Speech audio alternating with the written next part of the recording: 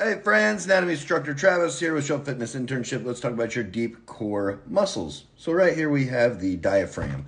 You can see with my big head, if it gets out of the way, the right side is going to be bigger than the left side. That's going to be your diaphragm right there. Check it out. Look, oh, there it is.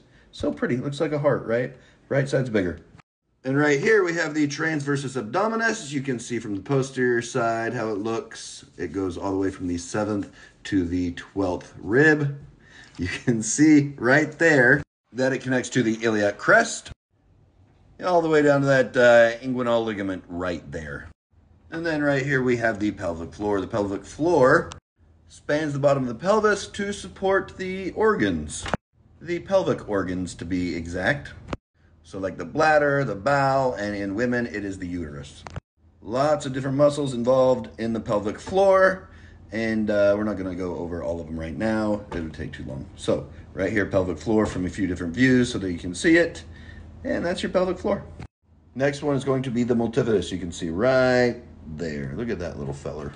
It spans the entire length of our vertebrae, works with the pelvic floor muscles and also your transverse abdominis to create stability for their spine. So, transverse abdominis, all of them together. We can see them all right here for the grand finale.